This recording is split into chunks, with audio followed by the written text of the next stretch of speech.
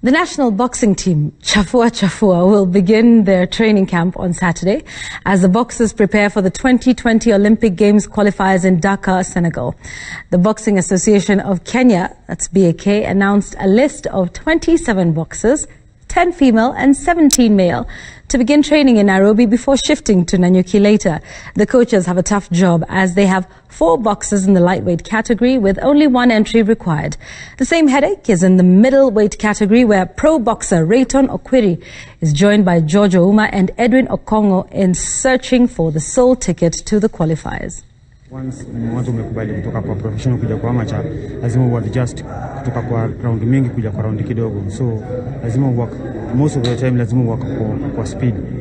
Boxing ni ile skills ni zile but sana skills na ile kuanzia vile unaanza game, ile speed yako ndio ina matter sana.